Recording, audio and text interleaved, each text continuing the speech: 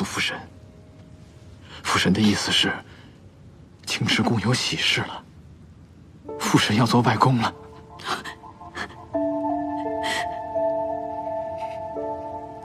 你好好休息。父神，明日父神就替我的小外孙置办些东西。让风然去吧。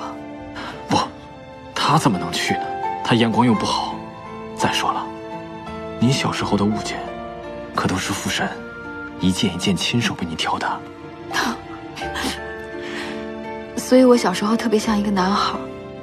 那刚出生的娃娃，哪儿分得清楚男孩女孩啊？所以您最近给我买一些马车、弹弓、兵器，男孩玩的那些东西。父神也不知道女孩子喜欢什么呀。那您不知道问问您身边的那些女军吗？您孤身这么多年，一个聊得来的都没有吗？此事父神不是很在行。父神，万一有一天我也走了，青石宫会非常孤寂的，还是得找个人陪着好，对吧？你也走了？什么叫你也走了？你想去哪儿？阿赤，青池宫只要有你在，父神就不会顾忌。你这个孩子，心事那么重，我这小外孙啊，可不能随了你。你这小外孙要是随了青木的话，那就是极好的。随他做什么？天大地大，外公最大。以后这孩子的事啊，外公都一手操办了。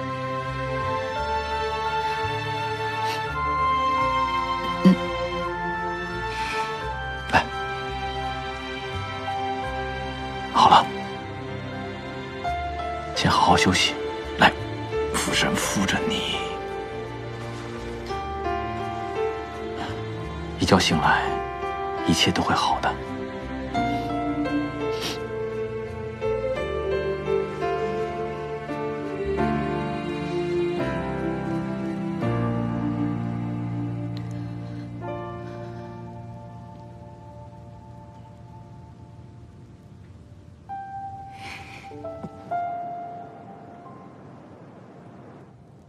殿下，晚膳时天帝陛下来了。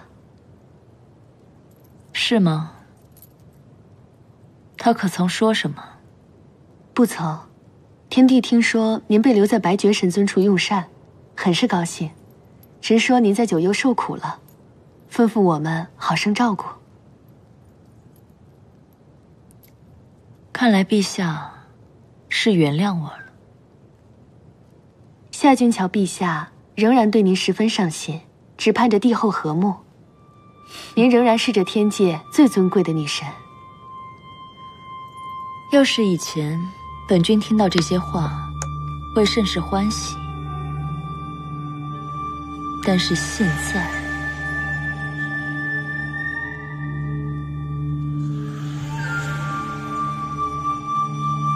这次九幽之后，本君痛下决心，能否做这天界最尊贵的女神，必须掌控在自己手里。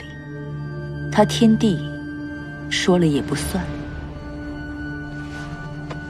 属下失言，请天后降罪。起来吧，你我之间无需多礼。我刚才也没有生气，也不是自缢自怜，我根本没有这个心情。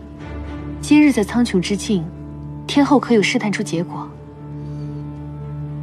他当然是滴水不漏，既不承认青木，也不承认后池与上古有关。白觉神尊若是记得青木之事，想必也不会把您留下来用膳。